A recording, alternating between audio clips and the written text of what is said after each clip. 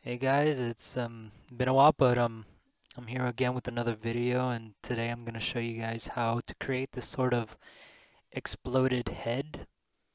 I was making a render, and I was just playing around. I found out how to do this, so I decided to share it with you all.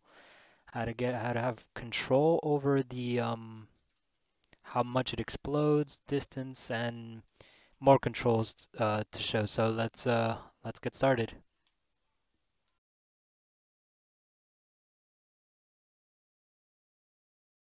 Alright, so let's start with a simple scene. So I'm gonna quickly just put a plane. I'm not gonna do a complicated scene. I'm just gonna show you guys the exploded features. So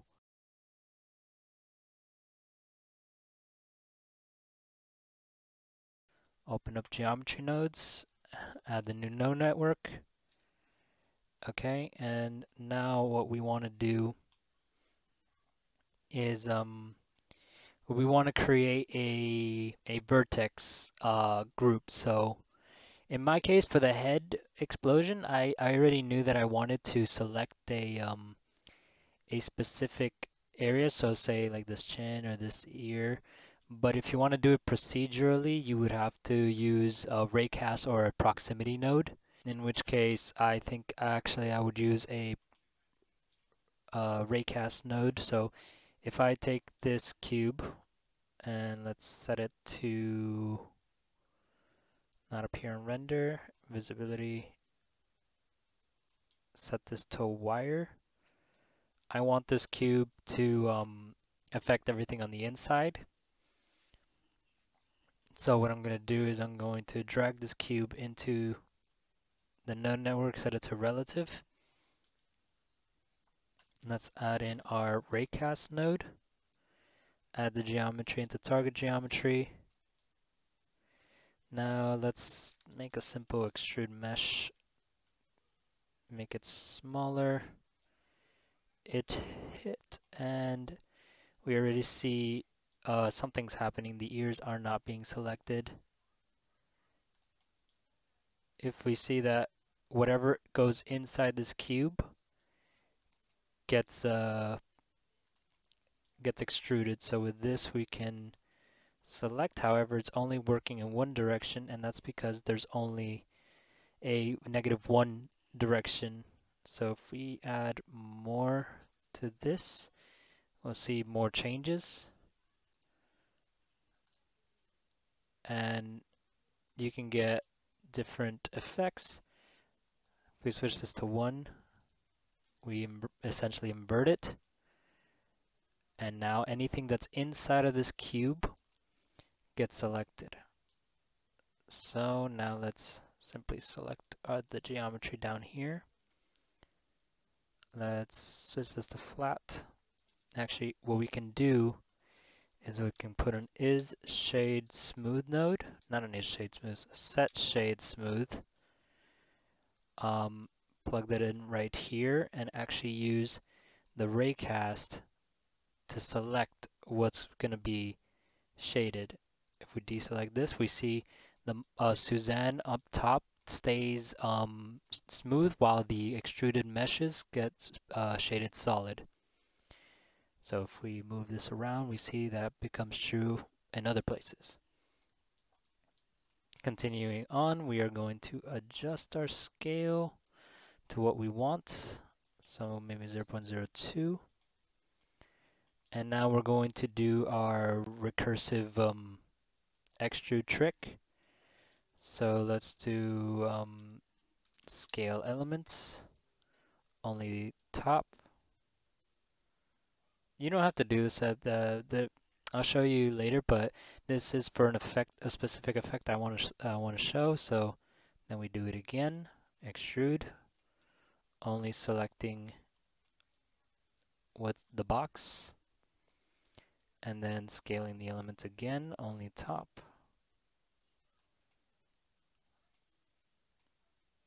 Now you see that everything is uniform. That's because, well, everything is uniform in the actual geometry. If we go back here, we see squares.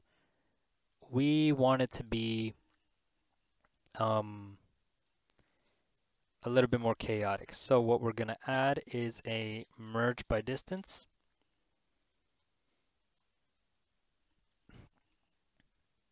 And then we are going to add that into our node system, connect it up, and increase that.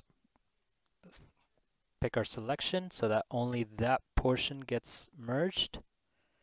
And this is going to create a bit of a chaos. After the merge by distance, if we want more, we could subdivide the mesh. Switch it as you need.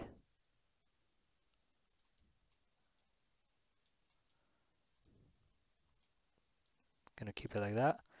Okay, and then that's the effect that I want. Now we need to cause it to explode. In order for that to work, we're going to go all the way back here to where our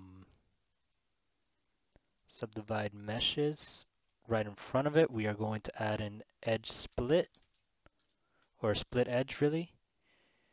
And this is going to split all of our edges all over the current mesh. If you see everything becomes a solid shade, that's because they're no longer connected together. We only want the bottom portion yet again, so reconnect our selection. From there we want to scale the elements.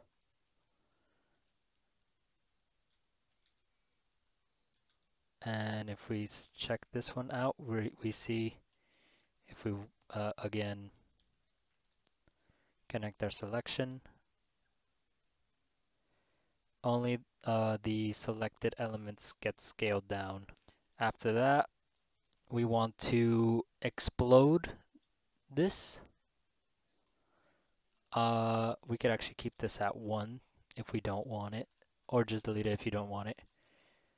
After this, we're going to explode this view. So what we're going to do is we're going to do a set position node and do our trick that you've seen me done pretty much every single video, where I use the normals to scale a texture. So on the normal, I'm going to scale this. In this case, I can use a texture noise, set the color in. You can see that the top is also being messed up. Once again, we need to connect our is hit. This raycast is essential at this point. We can see that our effect is too strong. We need to add a vector math, not a vector math, sorry.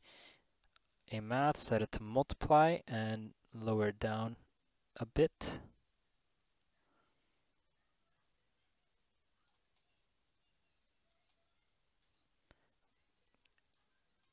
We could also just completely explode it if we wish.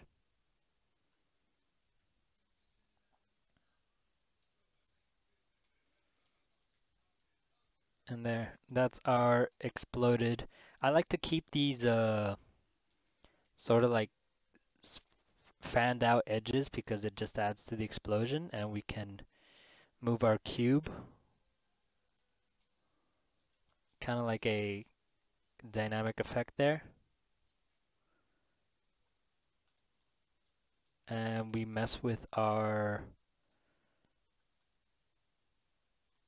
noise in order to get a little bit of a variation.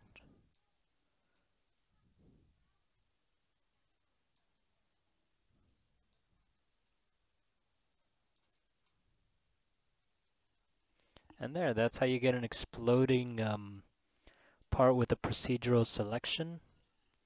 So if we bring this, we could actually change the target into our node group here, so we can have a different target. Let's also bring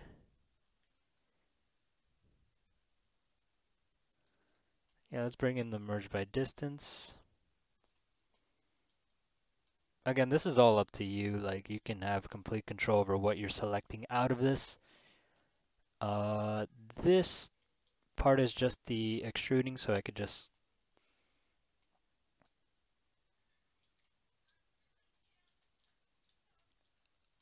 okay, and then we are going to add our W factor and our multiply in order to control the expansion and just the evolution. There you go. And that's the basics of how to get an exploding mesh. So now if we say like file import, let's import an obj. Gonna go to my kit bashing folder, look for pose. Let's get this one. Import. We now have our object. Scale them down a bit. There we go. Get rid of what we don't need. Okay, so now we are going to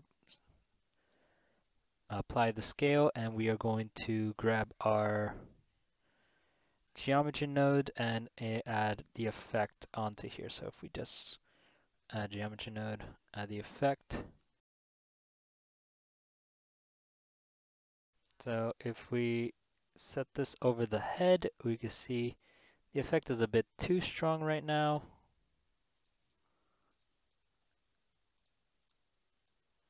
Remember to reset the origin too. So let's scale this back a bit. Check with our raycast. So we see our raycast is actually selecting everything outside of the cube as well. I'm not sure why this is happening, so if there we go. -2. Now it's inside the cube again. The more you know. So just continuously adjust things until it works, I guess. And there we have an exploding head.